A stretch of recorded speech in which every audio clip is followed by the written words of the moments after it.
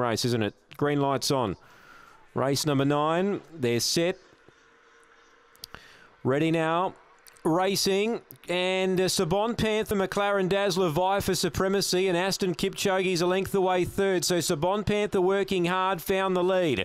Puts up a length on McLaren Dazzler. Aston Kipchoge around the outside moves to second now as they go past the judge. So Sabon Panther's got a 2-length lead. Aston Kipchoge's trying to run her down, and they dropped off McLaren Dazzler, so they're in the back straight. Sabon Panther by 2.5. Aston Kipchoge's trying to reel her in, and 5 lengths to McLaren Dazzler. Still Sabon Panther. Aston Kipchoge's not taking any ground off at this stage.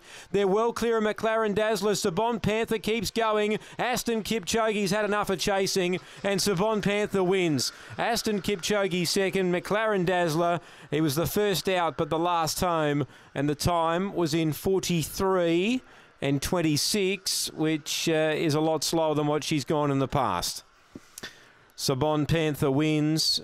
Aston Kipchoge got to second early on, but he just could not peg her back.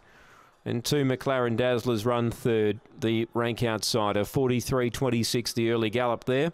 6-4 and 2. 6-4-2. Tony Nobes, the winning trainer of Sabon Panther, takes it.